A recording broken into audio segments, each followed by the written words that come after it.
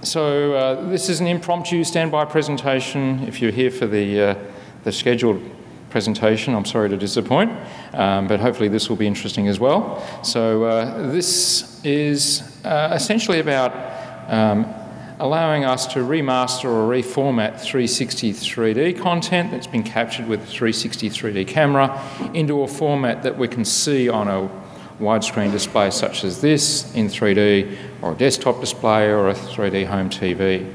So the 360 3D format is a high impact format, but there are limited screening opportunities for screening that type of content. You can screen it with a head-mounted display, and there's lots of head-mounted displays available now, but it's hard to do it at scale to a large number of people. There's a theatre in Perth, which is part of the West Australian Museum, which has used 80 of the Oculus Go headsets at a time. So it is possible, but it's quite difficult to manage, and it's a big expense to get that many headsets in one place.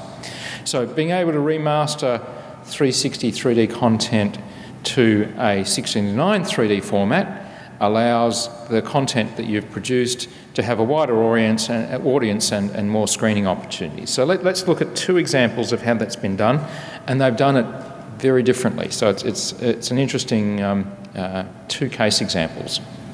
So the first one is a short film called Impact Beyond the Night Sky. It's been directed and produced by Kath Dooley, along with her co-producer Suzanne Ryan, and it's a film produced at Curtin University. The subject is a planetary scientist by the name of Katarina Milkovic. It's roughly 8 minutes in length, and it's been filmed, the live action sequences at least, have been filmed with an Insta360 Pro camera. So that's the camera here, and around the camera head there are 6 wide-angled fisheye lensed cameras. Each one of those records a video stream, and then it is post-processed to generate a 360 3D format.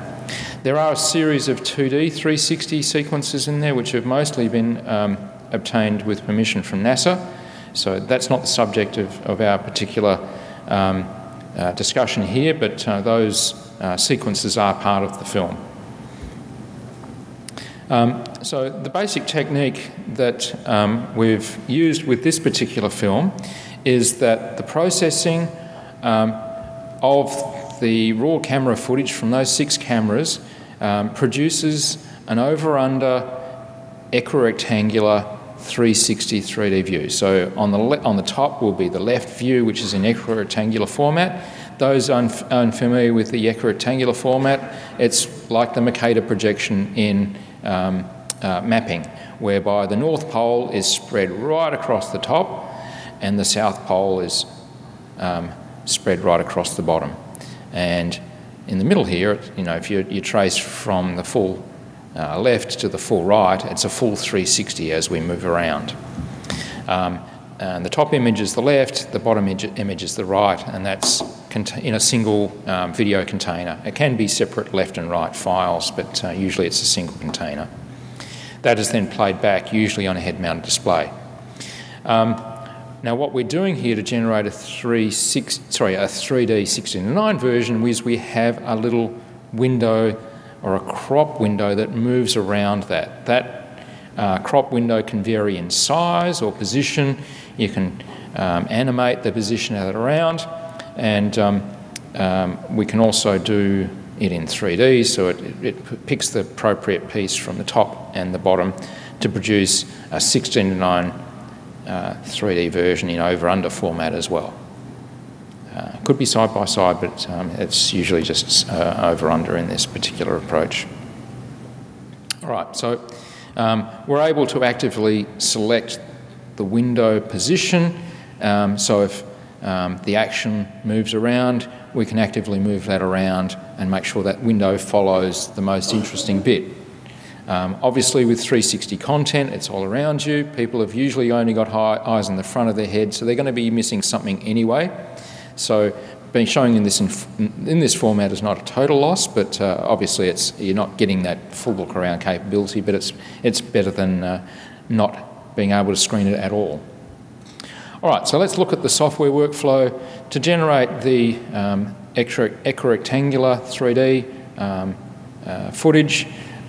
Primarily we use the Insta360 Pro software that's bundled with the camera for generating that from the 6 cameras. And then to do the conversion from the 360 version to the 16:9 version, we used Vegas Pro, which is now owned by Magix and used to be a Sony product. And it's natively stereoscopic aware, so it facilitates that 3D process much easier. And you can also do preview within the user interface as well. The other film is a piece from Takashi Sekatani from Stereo Eye in Japan called Little Planet in Stereoscopic 3D. And it has been filmed with a Kandau Obsidian R 3D 360 camera. So similar in many respects. It's got 6 lenses around a horizontal axis, and those are continuously recording as you're moving or not moving, or as the action is happening. The software workflow in this case is very different.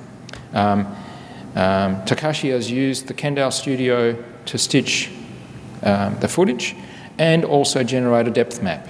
And this is where the critical difference between those two is. I should mention that with the approach we've used here, we cannot go to the poles. The 3D effect would be lost if we went down to the pole. So we've got to keep it around the equator area. It doesn't have to be exactly centred on the equator, but or the vertical centre. But we've got to be careful we can't actually go down to the poles. That's what this approach can do, since Takashi's generating a depth map.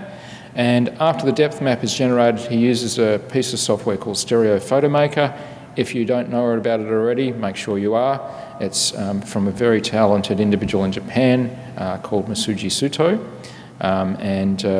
It can be used for all sorts of different stereoscopic workflows, including the Looking Glass 3D display recently, and a range of other 3D formats. So it's a very capable piece of software, and Takashi has used that to process his footage into a format that we can view on this screen. So then it generates from the depth maps, regenerates stereoscopic 3D images.